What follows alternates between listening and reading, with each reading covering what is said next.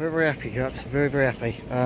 The belt sander has actually lasted very, very well. It's still going now, but I've stopped for a bit now because I'm going to try and get all good down, good blow off the airline, and then hopefully get something paint-wise on it that's actually can protect it rather than just go on top. So I'll show you. So that's where the tailgate strut goes. You can't get right in there, but given where it is, it should be absolutely fine.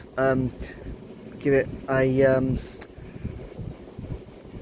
it a coat of some zinc primer today, because we haven't got all the stuff we need to be able to paint it up properly. But when we do it properly, bring it back to probably this sort of state, and then literally hopefully just wipe some filler in like that, just blend it all in nicely. Same with down here.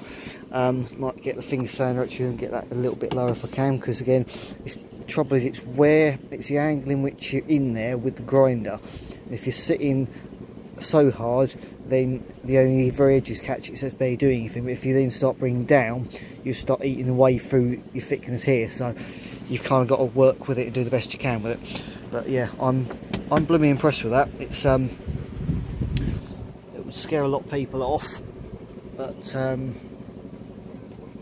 yeah, just put my head into it, engross myself, and there we have it.